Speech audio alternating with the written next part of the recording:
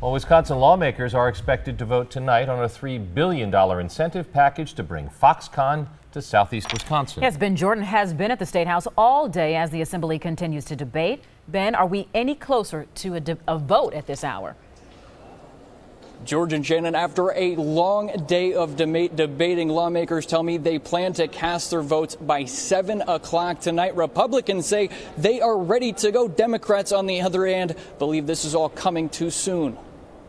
Plenty of empty seats and looks of frustration fill the Wisconsin Assembly chamber as dozens of lawmakers take their turn debating the Foxconn bill. Speaker Robin Vos says this could be a momentous day. August 17th, 2017. That'll be the day that you look back and say, I was part of something bigger than what I understood. Vos likening the Foxconn proposal to a field of dreams along I-94 between Milwaukee and Chicago. He says this is a once-in-a-generation opportunity for the state that could have a ripple effect on southeastern Wisconsin. Imagine the new businesses that will open. Imagine the new restaurants, the new careers that are going to be built. After Vos came plenty of backlash from Assembly Democrats. The Foxconn announcement of a $13 billion massive display panel factory came 3 weeks ago. Democrat Gordon Hintz says that isn't nearly enough time for due diligence. Usually if you rush things, FYI, it means it's because the deal stinks. The Foxconn $3 billion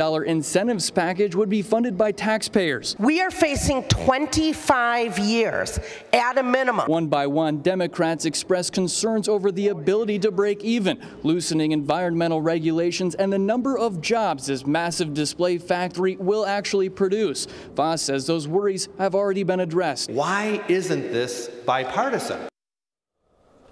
And if this vote stays along party lines, as Speaker Vos predicts, the Democrats will not have the votes to stop this bill. Live at the State House, Ben Jordan, today's TMJ4. All right, we'll see how it all turns out. Thanks, you, Ben.